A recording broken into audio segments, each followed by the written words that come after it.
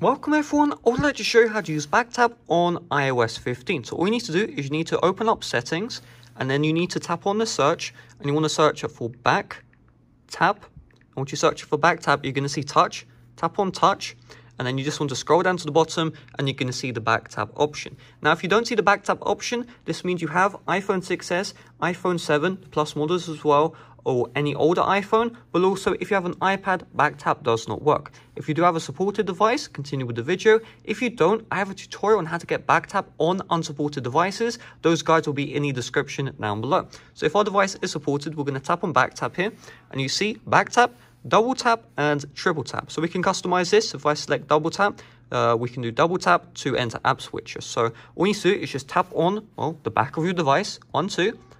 Let's take a look, just like that, multitasking is entered, 1, 2, and it closes out multitasking again. Let's do triple tap, and we'll do set this to control center. So we'll do a triple tap, so 1, 2, 3. I'll try one more time, 1, 2, 3. There you go, control center activated, 1, 2, 3, and control center is closed, and then double tap, 1, 2. You see multitasking, 1, 2.